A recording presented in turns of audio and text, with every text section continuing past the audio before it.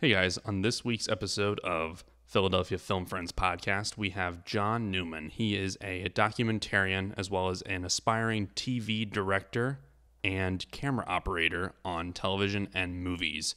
He is from Philadelphia, an avid Beatles fan, and a good friend. So sit back and enjoy another episode of the Philadelphia Film Friends podcast where you get to learn everything about John Newman.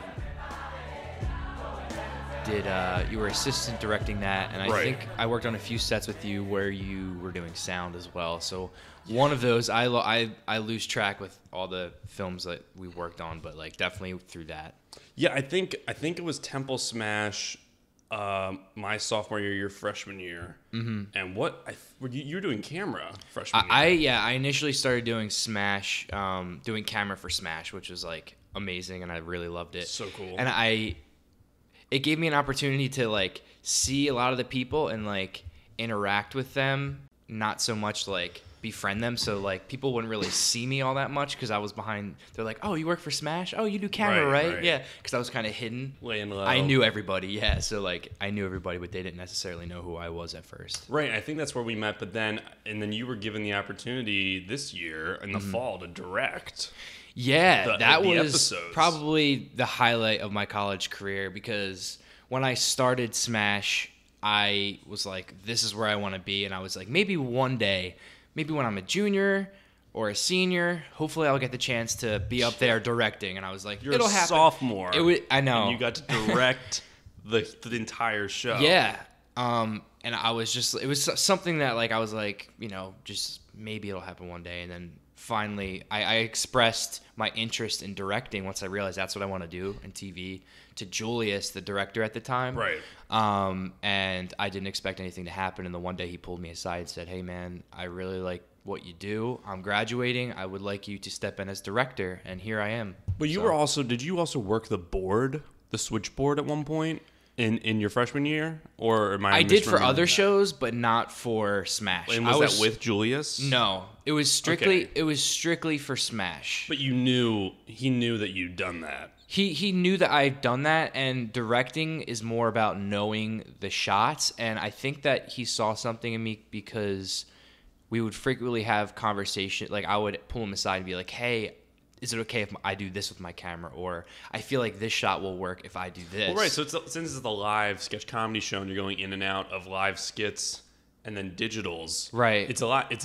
It's really different type of directing from what people I think of a director. Yeah, that's a conversation that I have with a lot of people, both at my previous internship and wherever I go, because I'm either in my endeavor since I'm both film and television. Yeah. When I'm with television people, I describe to them like some of the film stuff, and then with the film people, I describe them the TV stuff. So like the director, in film is the creative person. So that's like right. the person who's in charge of, as putting directing actors and putting the script in action. Yeah, most of the time. Yes, most of the time. And in television, the director is more close to the director of photography in film, where they're in charge of the visuals. Right. So the director in TV, as is in charge of making the show visually look good. But also has the live component. Exactly. Like, let's switch to this shot. You're exactly. live editing. You're live editing. You're doing a lot of pre-production with your, at least for me, with my camera operators and with the writers to put their visions into action and to make sure that the show overall flows well. And that's something that we're going to improve on for next semester. Yeah. And we've had several meetings about like all the great stuff we're going to do. It's a technically complicated feat. Exactly. To direct a live show. But it's exciting at the same time. Yeah. It's very exciting and And as a sophomore, that's got to be like a huge ego boost. No, a huge, no. a huge like achievement, I think. Because and to the point where I remember before you were doing that, your freshman year, you were just talking about so you're a film major, and then are you also with communications, or is it strictly film and media arts? So my primary major is media studies and production, which is with Klein College of Media Communication. And then my secondary is film. But it's a major. As a major, so you're double major. Double major, yeah. Film has Super more... impressive again. Well, yeah. Well, I was lucky enough to find early on, and a lot of people. I kind of was doing like some research when I first started, and was like talking to people like, "Hey, what does this program offer? What does this program offer?" And it sounds like Klein teaches you a lot about TV, which I want to learn about, but they don't go as in depth as film does about directing and cinematography. Oh, fascinating. So like, and then also I think I've made more connections in film school too, but at the same time, I'm in Klein College is still very valuable to me. Oh no, for sure. So, I mean, and would you agree with the assessment that maybe documentary is your favorite type of filmmaking? I would say so. Absolutely. Because I helped you make that education documentary. Yes, last year, which I'm still grateful for. Which was so much fun to make. That was, looking back at it. Talk about what it was. Yeah. Okay. So. This was education. The very broad name of education. Yeah. Great title. Yes. But it was about Betsy DeVoe. It was about Betsy DeVoe, Betsy DeVos, however you say her last name. I was kind of like outraged by her. Like once I saw her Senate hearing, I was pretty outraged by that, and I was like, I want to make a video about this. And then I just thought of like, what if I juxtaposed her Senate hearing with like some interviews of people who were actually affected by education, hands-on people who are dealing with it, in various different perspectives, fields, perspectives. Good word for that. Good assistant director. Good. Because I was AD, but you had such a good crew on that. So you had Quinn.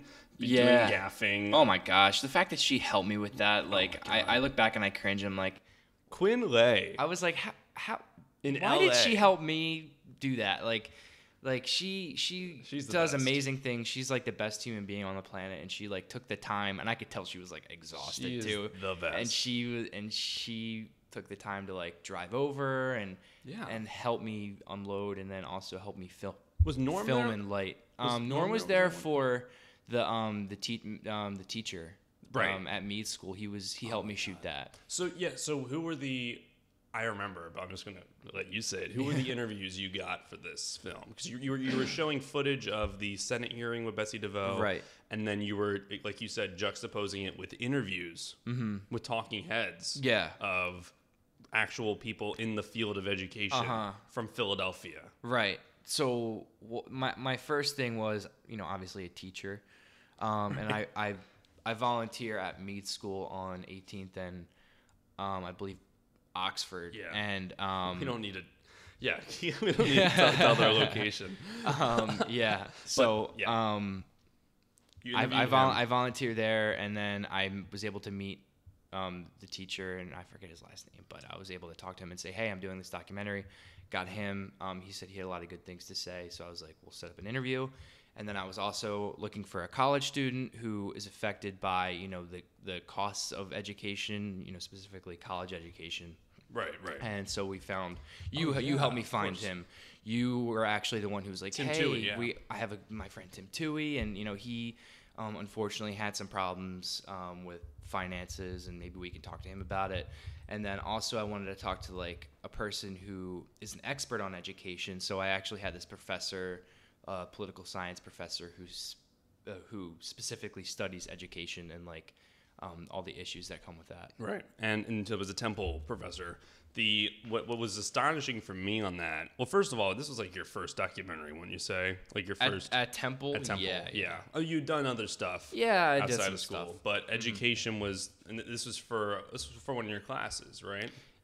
It started out as a personal project, and then once I realized it was kind of carrying over, I was like, I'll do this for my final. Well, what was so cool about that I noticed immediately, and I did like a really out there documentary freshman year about trying to find a hamper, but it was so cool to learn about the documentary making process and how it can be so different from whatever type of documentary you may work on in the future. Whereas maybe like a feature film that's a narrative, you can kind of there's a similar setup and pre-production, post-production order. Whereas documentary, you're kind of you're going with the flow. You don't know exactly what the end product's going to be until you finish it. But one thing that was just cool was with your style of documentary filmmaking, it wasn't so much like a Michael Moore documentary where he has a very clear, like, this is what he's trying to say about a certain political topic. Because this, I mean, it's education. It shouldn't be that political, but it was very political with getting Betsy DeVoe involved. Because, I mean, I think we both felt like she was, and a lot of people felt she was very underqualified. But in your movie, even though that's what you were trying to say, it didn't come off garish or just over the top. It felt you literally relied on the perspectives of the people you interviewed to get to get some of what you were trying to say across. But then you also learned about what the whole election for her meant. Like, what does this mean to the education system and department in the United States? Yeah, I wanted to make it. I knew, and I think we talked about this. Like, I wanted to not make it so political because I didn't want it to be discredited. But I personally felt going into it that, you know, the issue with Betsy DeVos serving as our education secretary is that, you know, I feel like it's a bipartisan issue. I feel like she's just not qualified. It's not Democrat or Republican. And the way that she behaved during that Senate hearing was just like, I was so appalled by it that I wanted to do something about it. Which is so cool. Yeah, and again, like what I was first saying with it was like, obviously, like, we all look back at our personal projects and we kind of cringe a little bit. Yeah, I look at it and I'm like, I should have done this, I should have done that. Oh, totally. But you learn so much from absolutely. It. And like in return, like, you know, I've definitely been busy the past year, but I have a lot of documentaries that I want to produce in the next year, and I will definitely love to work with you on that. Oh, that's awesome. Thank you. And that was just another cool. It was another way that you get to meet people you worked on the set with. Like, you probably got a lot closer with Quinn. I know we definitely formed like a tighter bond after that. Absolutely. Like you meet so many more people every time you make a film like that because you rely on a lot of people for help. But it was really interesting and a lot of fun to make. And it was a great sense of passion behind it. I think like whenever you make something, when the people helping out all have as much passion as the director, it doesn't seem like a chore, right? Which unfortunately, like, sometimes working on whoever's set, it might feel like a chore because I don't want it to feel that way. And looking back in hindsight, I definitely, you know, it's good to know that I have, like, especially at Temple, you know, talking about film, you know, Temple is like the epitome of like collaboration. I feel like with film, like, so many people the fact that so many people were willing to help me with that as a freshman was like crazy. Isn't that nuts? It's so nuts, and it's good to know that in the future I'll have that support. But with other projects that I work on, I hope to have more smaller crews for them. And not have too many people involved. Yeah. And you got some really good. I thought what was really astonishing also was like the questions you asked, where you could tell you really thought them through, and like you took a lot of notes beforehand, like, as whatever you might see when you look back on it and like critique it, obviously, but it was really astonishing for me because I was like, oh my god, this guy's pretty prepared. Like he's really taking this seriously. But so I mean, you did that last year or 2 years ago now, and then 2 school years. Oh my god. And then you directed Temple Smash last fall. And then this past semester, you could have directed Temple Smash again. Yeah, but you didn't. I didn't. Well, not like that. No, that's a whole nother story. You had another pick. I am, just to preface it, I am still directing. Right. But you took Smash. I took a semester off, which you advised. I would have done it anyway, but you helped me realize. That I needed to do that because I love to just give myself way too much work. Right. You want to overwhelm yourself. Yeah. Well, everyone in the film and media department does that. Even theater. You don't think about it. You're just like, it was so important to me, and I was at like in my prime, like I was like, oh man, I can't wait. I can't wait to don't say you peaked there, John. No, I'm saying that the momentum was going because I had so much fun my fall semester, and I was like, in my mind, I was like, man, I can't wait until spring. But then you applied somewhere. And then I applied somewhere that I did not think I was going to get, and I got it. And then reality set in, and then we talked about your internship. Exactly. So, okay, in the fall, I interned in New York with Dr. Oz, the Dr. Oz show, and it was so cool. Now, I've never really been a huge reality, or not even reality, daytime talk show TV guy. I love Ellen, but I mean, I Who watch Ellen watches if it's daytime? on. I know, because we're at school. That's not for us. Daytime TV is not for students. It is a different target audience. But they have a lot of opportunities for internships for people in college. And also, it's very professional productions. And I applied, and when I got Dr. Oz, and just did the whole internship first semester, learned about New York. I gained such a huge respect for it, and because you realize how much work goes in. So you got a very similar internship. We both worked for daytime talk shows that only old people watch. Let's put it that way. Yeah, but you were with Harry Connick Jr. Yeah, Harry Connick Jr. That was, and you, when we met, so like, just to like tell your audience, like, so what had happened was once I found out that I had got the internship, like I said, reality set in. It was something I thought wasn't going to happen, and then it happened, and I was like, I need to make this work immediately. And luckily, I had my good friend Ryan over here, who I had talked. We had like a few meetings during his internship, and like got lunch a few times and talked about his experience. And I was like, now I need to hit him up and ask him like how he did it. Like, I need to know everything. I need to know what I need to do.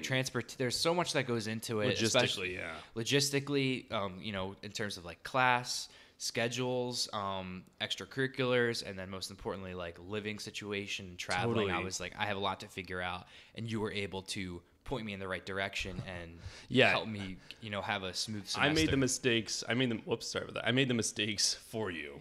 Right. And a lot of other people, because a bunch of my other friends, not talk shows, but they got internships in New York. And the way I look at it is once you know the transportation, like once that's you the hardest understand, part. That's the hardest part. Absolutely the hardest part.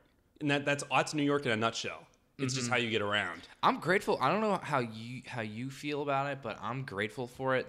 It was very, it was rewarding. So like at times the transportation, I didn't really think about it because I was excited to get to work. But once it started to drag out, I started to feel the struggle. But like, I'm grateful that now I am like, I was never good at public transportation. I never was like even in Philly. how to even Philly. Like, okay. Like, so being like the fact that I had to take a bus to New York and then figure out how to take the subway. 2 trains back, take the subway in New York, like once I came back to Philly, I'm like, because I used to be confused by our subway system. I'm like, dude, this is so Ours easy. Is so easy. How do people not take the subway all the time? And why don't we have more trains? We need more trains. I know, right? we have 2 trains and I think like a trolley, which no one uses. But it's so, once you get it though. Once you get it, it's just something you don't need to think about. And then it's unfortunate how quickly, once you spend a lot of time in New York, you turn into a New Yorker. Like, I started to like get that, like, because my personality changed. Exactly, me too. Once I started, I've always been just like kind of like, oh, excuse me, sorry, I'm sorry. Laid back a little. And then laid back, and then. But now I'm antsy. Now I'm just like, get out of my way. I'm going to my train. Move. There's certain things I'm impatient on, and then there's a lot of other things I'm way more patient on. Right. It's a lopsided. My personality totally changed, and I think me too. Even people realize that in the spring semester when you were experiencing it. But I definitely feel like you're just always moving. It's exhausting, and you don't realize it. Oh my gosh, that sums it up totally. Just like, and you had told me this about your experience when you were before I got this internship. And you had 3 days a week. Right? Well, I had 3 days a week. I only did 2 days a week. So let's put it this way: I was on a mode of public transportation or a bus every day. Every day. Every day except Saturday. Every day. Man. But you were telling me, and I didn't really think about all that much. But before I had gotten the internship at Harry and we had lunch together, you were like, man, once I'm done this internship, I'm gonna appreciate. Totally. I'm going to appreciate being at Temple and not having to commute so much. I'm going to appreciate life so much more.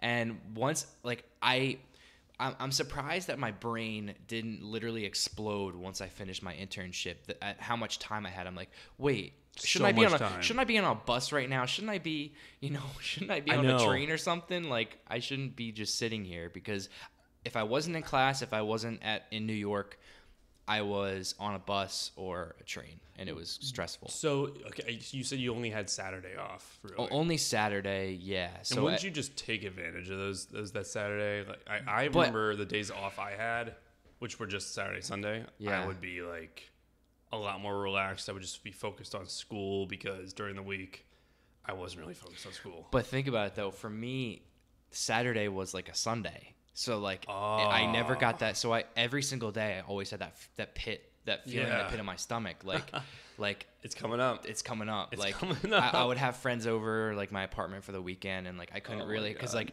I would have fun like Saturday, and then like once I woke up on Sunday, I'm like, I need to catch my bus in like 2 hours. Okay, so at Harry, there was a really cool video I saw you put up. Well, first of all, let's just talk about your duties, because I don't think a lot of people know like what duties interns have at talk shows. We can both probably share on this, but yeah, let's focus on Harry for a second. Right. So what were the departments that you worked at? What was the setup? Like day one orientation, what did they describe? As much as you're allowed to say, if you're... Yeah, absolutely. So, with other shows, as I was taught, like Fallon and a lot of the main shows that people actually watch, right.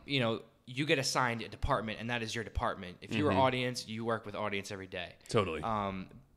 But for Harry, I think it was 11 of us, and we were all just general production interns, which was great because it allowed us to work with every department. Did he record 5 days a week or 3? He recorded every Tuesday, Wednesday, and Thursday, 3 days a week. So you were there only on that Wednesday? Yeah, which sucked. Really? I was kind of butthurt about that. Like, so only 1 day a week.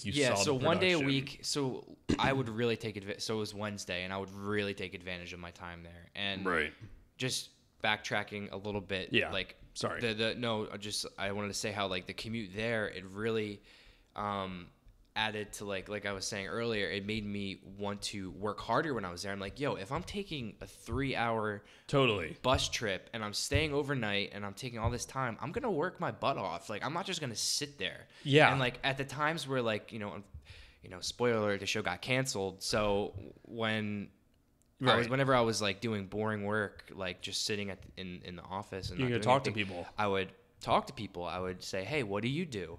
My name's John. I come from Temple, nothing to yada, lose. yada, yada. Nothing to lose. I'm like, you're hey. only losing time. Yeah, I would go to my supervisor and say, what can I do? Give me a task. And they'd be like, we don't have anything for you. And I'd be like, okay, but at least they know I'm trying. Of course. Because you want to make... You're hungry. Yeah, you're hungry. You want to make your time valuable. But yeah, so us interns, we would work with... So general production, that included all the departments. We would either shadow in the control room. We would work in... with audience and do research. We would make like courtesy phone calls. We would work with celebrity and do celebrity like research. Confirming ticket phone calls. Exactly. Yeah. Like courtesy reminder, like, hey, my name's John. I'm calling from the Harry Show. Just a reminder, your show. You have VIP tickets for tomorrow. And then there was I think it was called production, which was green rooms. Okay. Which is like helping out with like celebrities, and of course we couldn't talk to them, but if they needed like a coffee or something, or if they needed to walk to hair and makeup. Right. So I got to meet some people through that, and then also art department, which is essentially just like going on runs. Like crap. All around New York. Yeah, all around New York. Like the one time they were doing a segment, they were taping. And like I had worked for art department a few times, and they never gave me a task. But I was sitting in the office, and they called. They're like, "Yo, we're taping right now, and we realized we don't have a hairbrush. Go out and get one."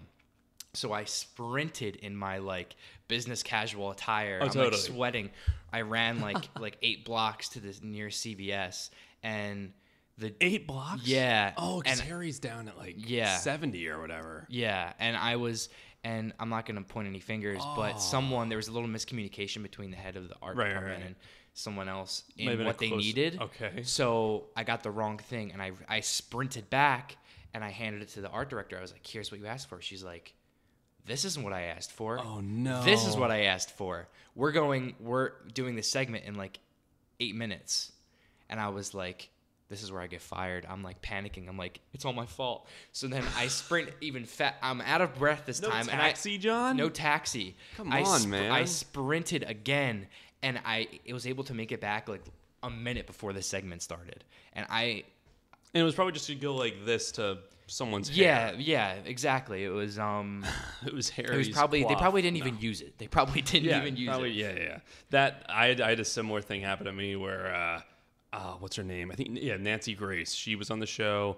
I remember you told me about She this. came on a bunch, and she had just a terrible sore throat. She had something going on in her throat, and they wanted some of that Chloraseptic spray, which was at CVS. And luckily for us, CVS is like a block and a half away from us. Oh, lucky. So but she was like about to go on, and even though it's not live, they still have a rigorous taping schedule. Absolutely. So they're like, you need to go get Chloraseptic spray for Nancy Grace. And I go, all right, and I just run out. I'm looking all over CVS for it. I'm like asking people, I need Chloraseptic spray. Okay, hurry up, it's for Nancy Grace. And I go buy it, run back, and I hand it to her, and she's like, you're a lifesaver, darling. And then I walk away, and I was like, that was worth the 3-hour commute. Isn't that funny though? Whenever you go on a run for someone famous, and then you just want to brag, but you don't like you. You know, Yeah, I don't want to brag, but you're just like, Yeah. man, I wonder if people know that I'm sprinting in the streets of New York to like get, you know, so This and so. coffee This is for like, Clinton Kelly. Yeah, like I had to like a few times like, and like there was a few occasions where I was like really nervous on runs because like I was Harry's like go-to run guy. Yeah. Like, so like his assistant like knew I would, you know, get it done and be quick. So like they would. Oh, that's so awesome. The one time, you know, he had like a signed jersey, like a sports jersey that was worth some money, and they put it in some like cheap like bag, and we're like, go get this framed. And I was like, Framed? Framed, yeah, get it like, you know, like Okay, yeah, in a yeah, glass yeah. case. But so like just go get it framed. yeah, so I like held it close to my chest, and I had They told you where, right? It told me Okay, where, okay. yeah. So I was like, I looked so weird because I had this like shopping bag and I was shielding it on my chest. I'm like, no one's snatching this from me. Right. And I went Signed? and I was like, yeah. And so I saw it in his on like one of the last weeks. I saw it hung up in his office. I was like, man, Oh, I did nice. that. And I had to get his They're tap. taking it down. I had to get his tap shoes one time. Oh yeah. Like he just wanted tap shoes, so like he made a custom order in like some place in Times Square, and I picked that up for him. And Nice. Yeah. It's so cool to go on runs, and I bet you did a lot more of those because you had 2 days of the week that weren't during a shooting day. oh my gosh, yes, Yeah. yes. What was it? Mondays and Fridays were, you know, office days. We weren't in the Right. studio; we were just in the office, so they would find stuff for us. Did to you do. ever have to drop like the taping at somewhere? No, but I remember you were telling me Yeah, about I'd that. do that. That is, I would that's be pretty even cool. more scared to do that than I would to drop Harry's jersey off. That's Oh. having a whole episode in your hands. Yeah, you have the whole episode in your hands. That is a and you have day's to bring work. it to the editor. Yeah. because I think Oz they still do I think it's film. They still not recording like actual film, but they tape. They do actual tape. Isn't that crazy how like you think shows like that wouldn't do Right. that, but then they still.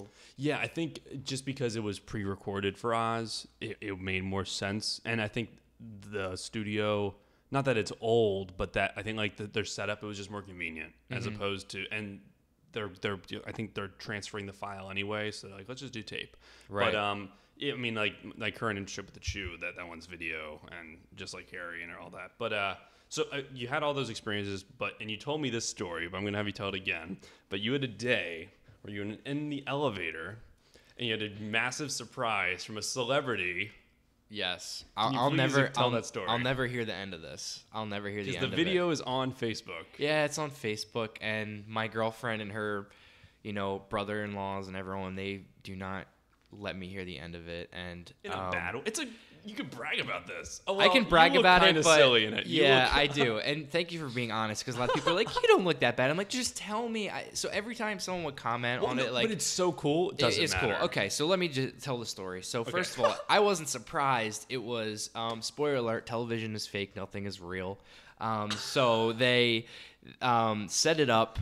They set the segment Wow. up where like they have this thing called elevator jam. So it's like Yeah. Harry's a musician, so they set up this thing. They're like, all right, so we're gonna put a bunch of GoPros in an elevator and have Harry and his like musical guest in the elevator, and people are gonna walk in unexpectedly, Right. and you know they're gonna serenade them, like sing a silly song or whatever. And half of them were real, like they're just like some people didn't know. But did you know? But I knew. But they want to guarantee they have You knew some that was people. a segment. Yes. Oh, well, they sent out an email. They're like, you know, we're doing the elevator jam. We've done it like a million. They've done it like a dozen or so times, and they're like, all right, who hasn't been on it? The new interns. So they're like, all right, let's get the interns on it. So they had us wait in the lobby, and we would take turns going in. And, you know, like I said, that would guarantee that they had some people who would probably be good and who would sign the waivers, whereas, like, the other people who were surprised weren't guaranteed to sign the waiver or be good. So I was the second to go in, and I was knew what you were walking into. I knew what I was walking into. I knew who the guest was and everything.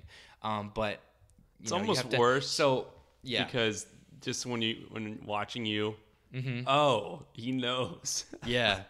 So here's what happened. So in the video, what you see is it just obviously, you know, through editing, like there's no issue. They're not going to show the whole segment. So it starts out with them singing, "We got an intern in the building. We got an intern." Can you say the musical guest? It was Aloe Black. Yeah, Aloe Black. The man. The man. I need $1. The actual man. Yeah. Okay. Yeah. And Harry Connick Jr. too. I mean, he's a big deal. Harry Connick Jr. Right. So you know, they were singing a song to me about intern in the building, and then they cut to me like attempting to give a high five, but of course I was like shaking, so like I missed the high five with Aloe Black. Didn't even acknowledge it. Neither did he. And then I went to high five Harry, and he stopped. He's like, "Don't high five me while I'm playing," as a joke, not as like, a joke. mean. Yeah. And then which was funny. And then it cuts to me missing my stop, and then they start singing about how I missed my stop, and then the segment just ends. So what had actually happened was when I walked in, I know Harry. Harry knows me. Harry knows me by my first name. John, wow. Yes, he knows my face and everything. He knows I work for him. We get it, you're friends. Like, yes, we are friends. And I had to, and then he asked me, he's like, "Hello, what's your name and what do you do?" And I'm not going to say, "It's me, John, I work for you." So I was like, and I didn't want to say. That would have rhymed, though. I didn't want to say. That would have been great for the song. "My name is John and I work for you." And I felt like they wouldn't use it if I said I'm an intern I work for you. Oh, so you had to make it up? Yeah, so I said I'm an intern in the building. And then that's how they're like, and then they didn't even start singing. I forget what happened before that, but they didn't start singing until right before my stop. So that's how that happened, was like they postponed it, and then they started singing, you know, "We got an intern in the building." So you hit like a higher floor? Right. And I missed my stop because I didn't want to just walk out while they were singing. Like, they just started, so I wasn't gonna be like, "Peace out." So I looked back. I was like, "All right, I'm gonna miss it," and the door closed. And then Al Black's like, "Did you miss your stop?" And I was like, "Yep, I missed my stop." And then they sang about that. And then the high five, they edited it so it looked like I did it like, let me just give Al Black a high five. What happened was he asked me for it. He was like, "High five," and then I did it. So they made it look like I was just being a weirdo and trying to high five. I didn't think that was that. It was a good little, you know, ending or post for that entire bit. Yeah, but I'm not upset about it. I think it's funny. You shouldn't be upset about it. You were in with the elevator with Aloe Black. Right. Yeah, that's way cooler than anything I experienced, because I don't have like a video of me, you know, talking to Dr. Oz or anyone in the elevator like that. But I was in the elevator with Stephen A. Smith, which is cool, and it was right before the Eagles. The Eagles were definitely going to the playoffs, and I was just like, "How about those Eagles?" And he's like, "We'll see, all right? Nothing's for sure. We'll see." And wouldn't you know, that's great. They won. Well, at least I think you got a picture, like a group picture with Dr. Oz. Yeah, we did. Oh, you're See, right. I didn't get anything like that. That's the one thing I regret, is because, like, specifically because he knew who I was. Like, I regret not like asking him for a picture, but I didn't want to get in trouble. Right. Like, but he was super cool. Like, he was, and I want to put this on record that a lot of talent in, you know, the TV industry can be super fake, but in my experience, Harry is a genuine person. Totally. He would give the interns the time of day and ask us about our goals and, like, you know, about, like, you know, what we did, and he would ask us how we are, and he was a super nice guy, and I didn't get a picture with him, and the only proof of my interaction with him is that video. Right. So, which is, I think, is something to look back on and laugh at. Put it in the reel. But I think one thing that I think interning in New York made me realize is exactly what you said. Like, there's probably a lot of people who aren't down to earth, but I think if you are a host of a show, I'm actually now surprised if you're not down to earth, because I think you have to be a down to earth person. You would think. Obviously, you see tons of people every day, and you probably get sick of them sick of just talking to people, because that's what you do for a living once in a while. But I have not heard many experiences of hosts of shows that aren't down to earth like that. So I think that's really neat. Yeah. Yeah. Well, Yeah. you're saying that you think that a lot of the hosts are mostly Hosts down to earth. specifically. I'm not talking like guests. Yeah, or yeah, the right, actors right, or right. yeah, stuff Well, like there are a few people in specifically talk shows that I've heard some dirt on. we don't need to talk about that. Yeah, we won't talk about them, but talk about the pressure. Like I remember when I got Dr. Oz, I was super excited.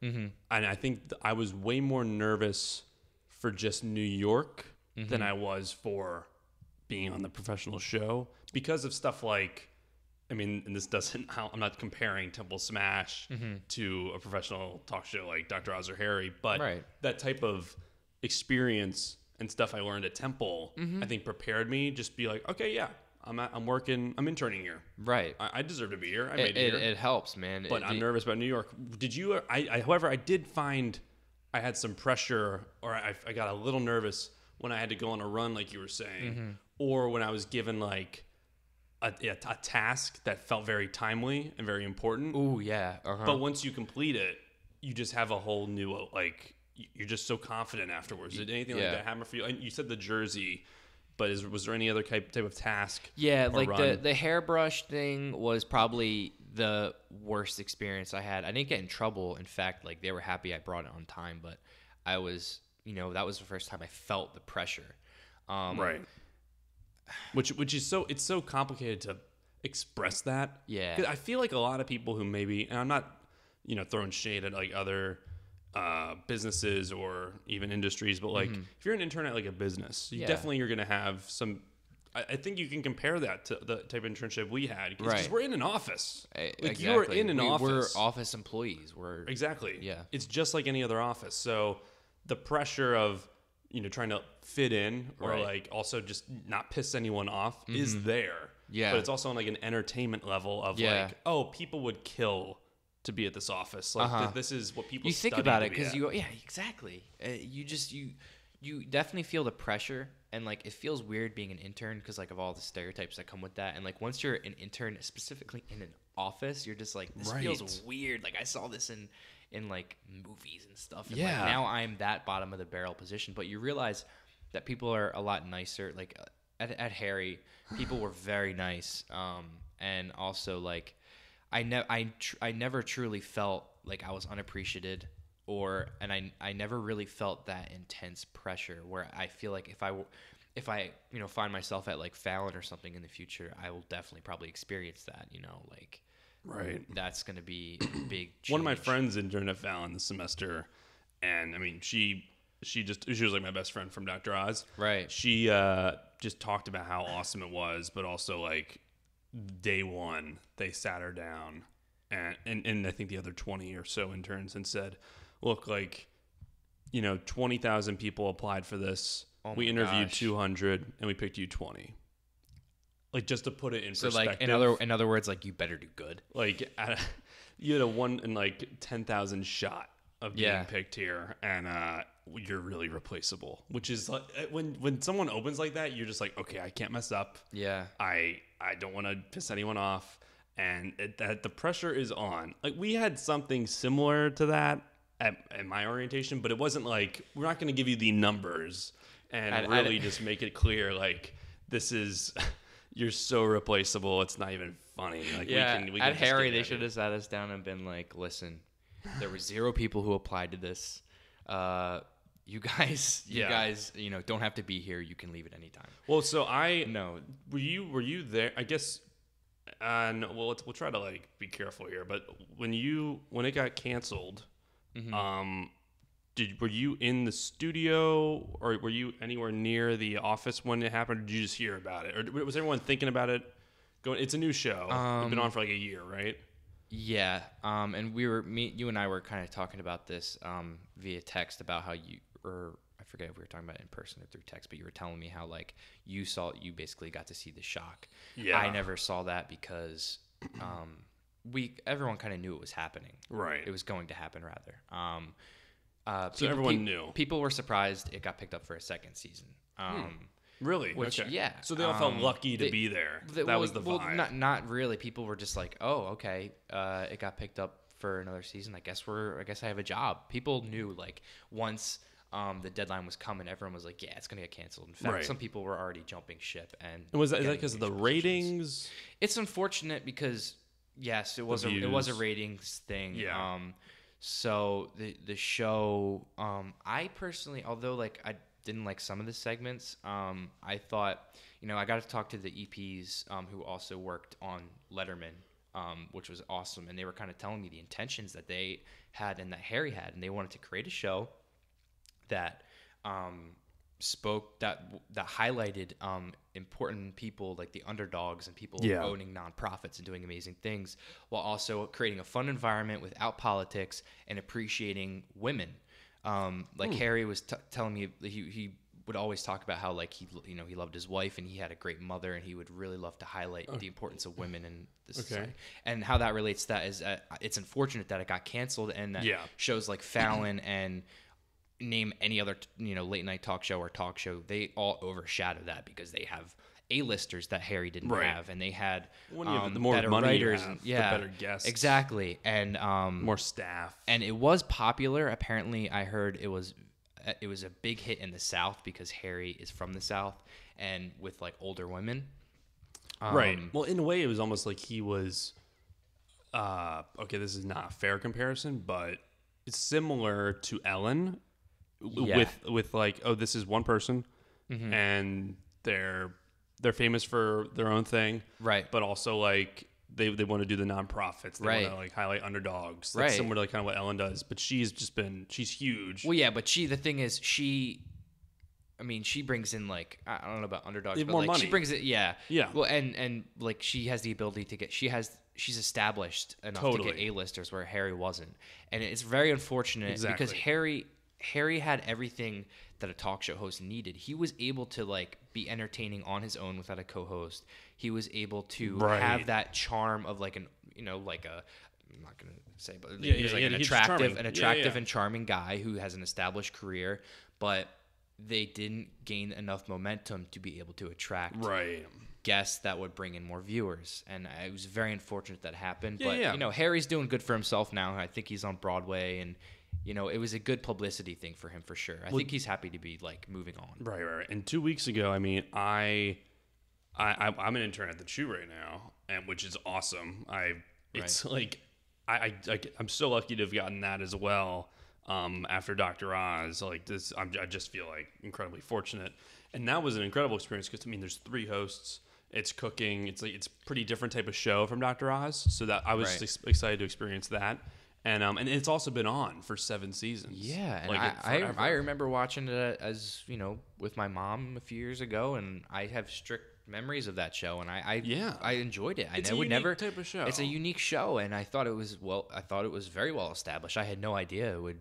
Well, I don't think anyone knew. That was the thing. Like when I found out, and this is public knowledge. Like, I'm not scooping anything, but like when I found out, like everyone in the office found out, and one of the producers, and I just read this online too, like it's strictly they wanted to make Good Morning America an hour longer, and it's cheaper to make a show that's in a studio an hour longer, just keep filming in that studio, maybe bring in a few other people to host that extra hour, as opposed to funding another show.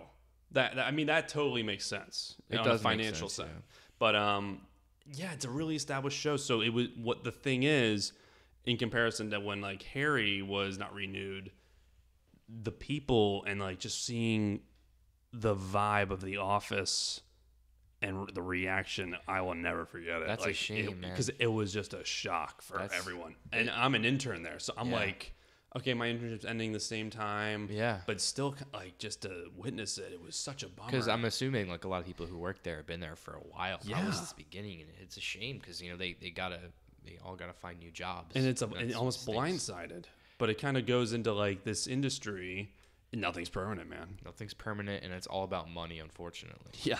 Everything's about like, money. talk about, like, I'm taking a summer course right now, and we were talking about, like, the whole Roseanne controvery and how just because of one person's stupid actions, I'm not even gonna call it a mistake. Yeah, that's a good word. Action.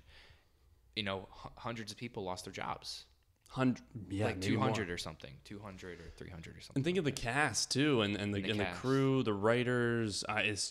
And we know the skill. Like, there's so many people. There's so many people, and we were talking about this again in my class, how they're actually trying to get them their jobs back. They're trying to renew the show, right, but with a new premise. Like I've never watched Roseanne in my life, Neither but they want to have like the daughter who is the producer and like co-star be the new star of the show and focus it around her. But statistically, it's her.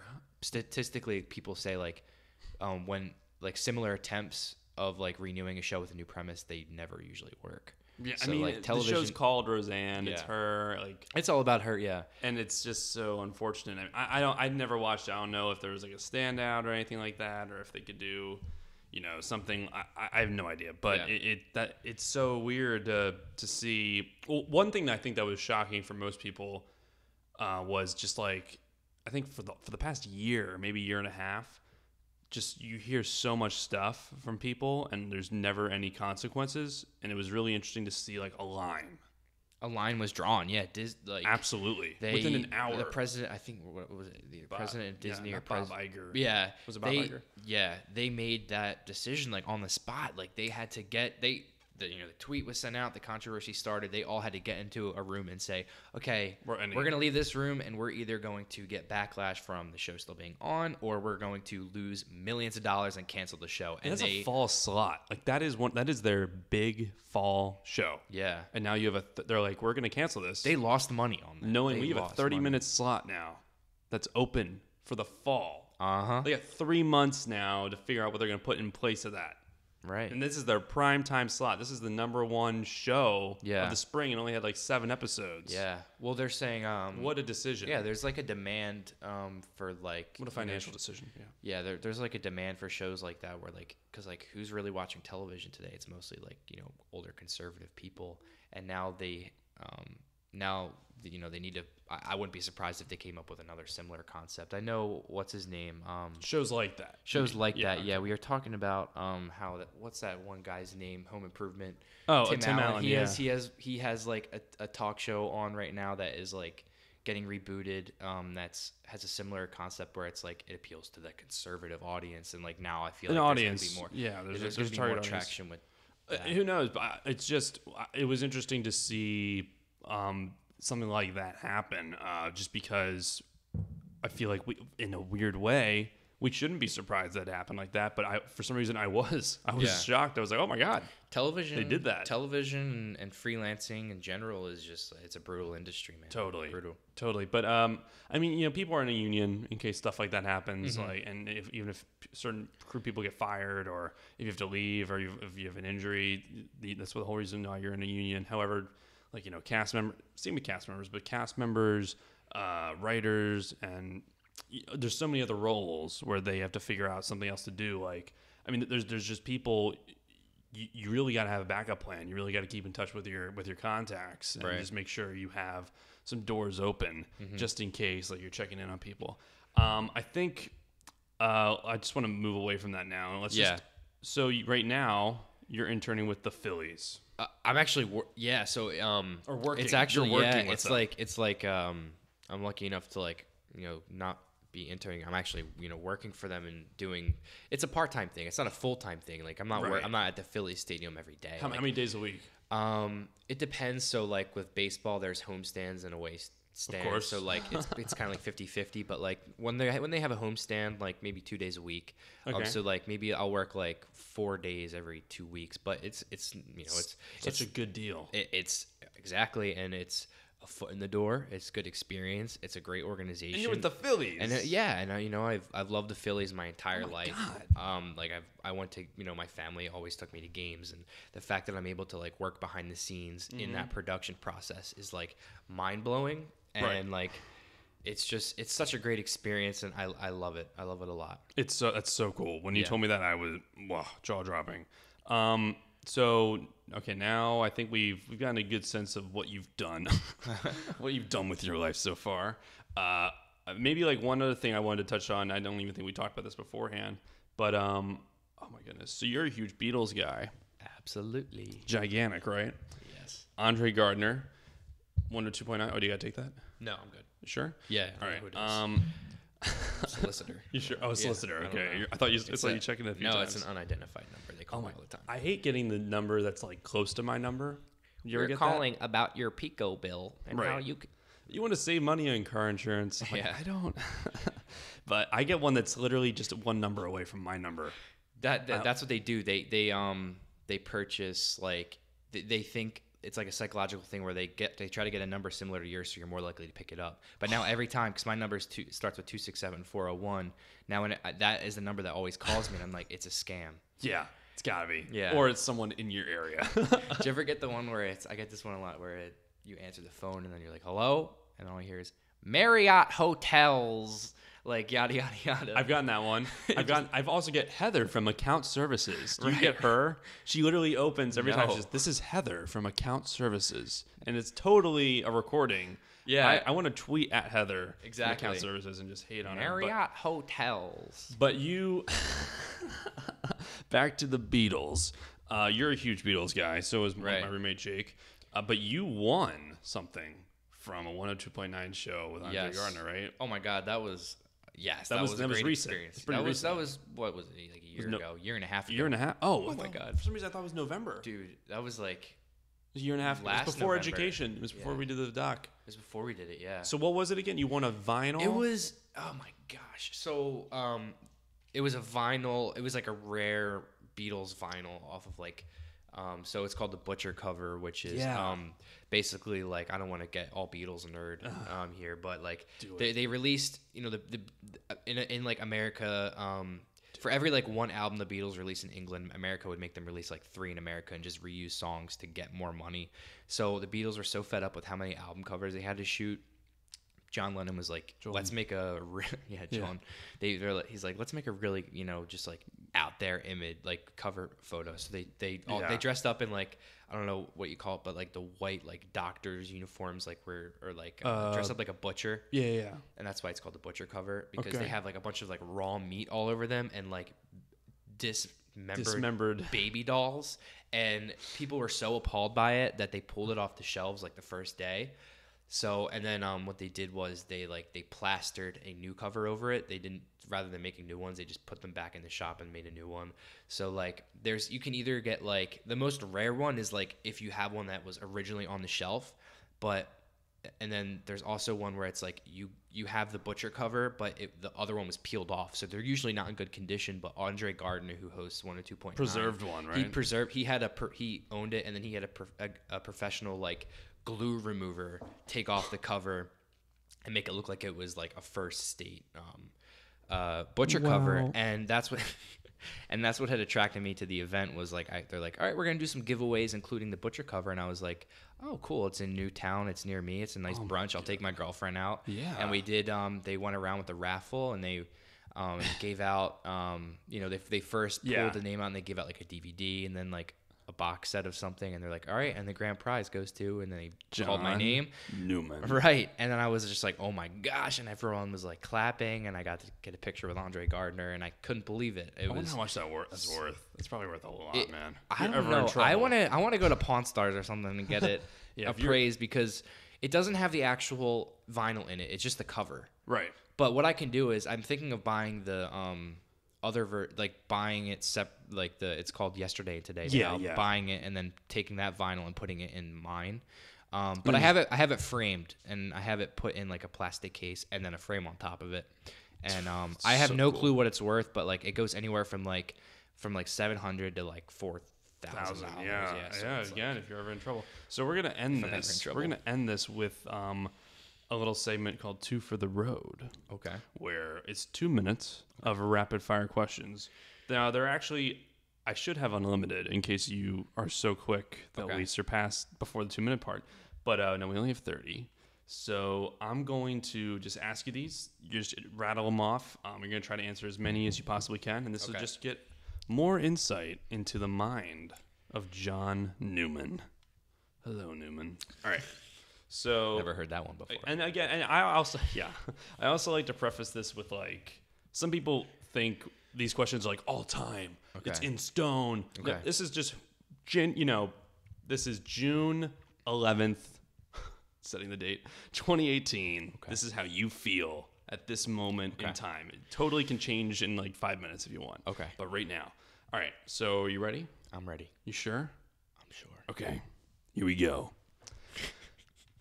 Starting now. Do you make your bed every day? Yes. Do you take vitamins every day? Yes. Wow. Tap water or bottled water? Tap. Michael Jackson or Prince? Michael Jackson. Nice. Did you ever have a teenage rebel phase? I had a rap phase. A rap phase? Yes. Okay. Cheetos or Doritos? Doritos. Drink with any dead person, who would it be?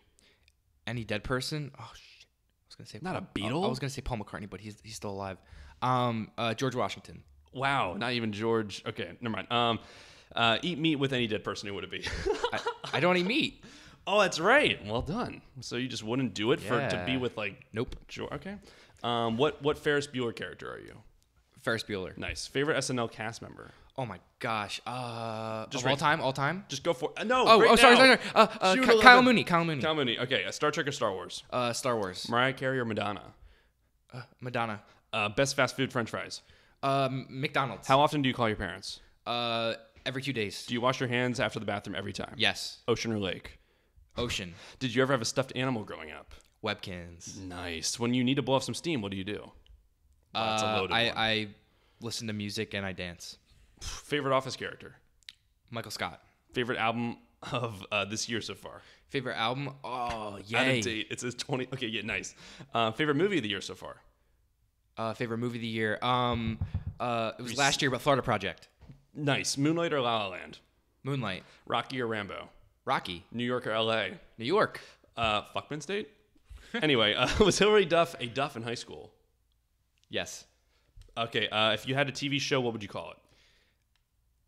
Newman. Nice. Favorite convenience store? Convenience store?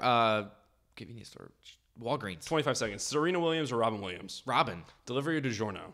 DiGiorno. Sexier accent, Aussie or British? Aussie. NSYNC or Backstreet Boys? Backstreet Boys. Do you go out of your way to recycle? Yes. Indiana Jones or Han Solo? Han Solo. Ever sneezed on someone by accident? All the time. Wow. Greatest U.S. Snot too. Nice. Chocolate or vanilla? Chocolate. Last question. When in the car, radio or own music? Dude, own music. Who listens to the radio? Wow. Okay. John Newman, everybody. Recently, I like to do my own music, but for some reason, there's something about listening to the radio, and when a song comes on that Oh yeah, no, God. I was only kidding. I listen to the radio sometimes, but I would say 99.9%. Oh yeah, of the no, time I listen to my do that own too. music. I do that too. I do CDs still too. Oh yeah. Yeah, CDs. Nice. I have the my car. I have a tape deck where I can do the little aux. wire. Yeah, but there's a cool tape deck out now where it broadcasts a signal, so you can just go to a channel on your radio. And then just Bluetooth with your phone. Oh, that's awesome. Yeah, it's really neat. But anyway, John, thank you so much for coming on the show. Where can people find you? They can probably find you at the Philly Stadium. They can find me at the Philly Stadium. Do you want to plug anything? At the yard. Like a Vimeo or YouTube? I'm currently in the process of building my production company, John Newman Productions. So Facebook.com/John Newman Productions. Give it a like. That's what I'm up to. Phenomenal. Yeah, and I also want to say thank you. I think what you're doing with this podcast is really awesome. Thanks. Kind of highlighting some people at Temple, and I think it's a good way to kind of grind and do your own thing and be productive. And I think you have the voice for radio, and I think you're doing the right thing, man. Thanks for having me. I appreciate it. Of course. Thank you for coming on. Yeah, if I learn anything at Oz, they were saying just always do your own thing. So absolutely. Hopefully we'll have you on in the future. Thank you. Bye-bye.